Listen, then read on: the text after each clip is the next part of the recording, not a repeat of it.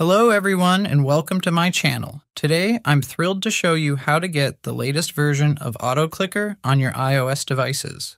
This update is the best so far and is compatible with any game. All you need to do is enable the first option, just like I did, and AutoClicker will handle the rest.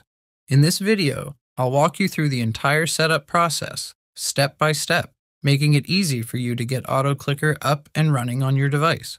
Before we get started, let's go through a couple of essential steps specifically for iOS users.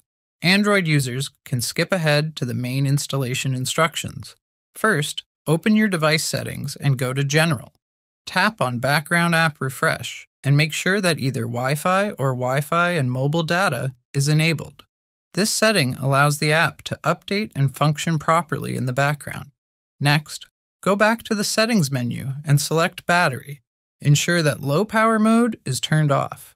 Disabling this option is important as it can affect the app's performance. Once you've completed these steps, you're ready to proceed with the app installation.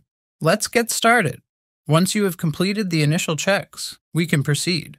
Open your browser and navigate to Apriliab.com, a trusted site that hosts various modded applications. Search for AutoClicker and select it from the results. A detailed page will appear with information such as the number of downloads and community ratings.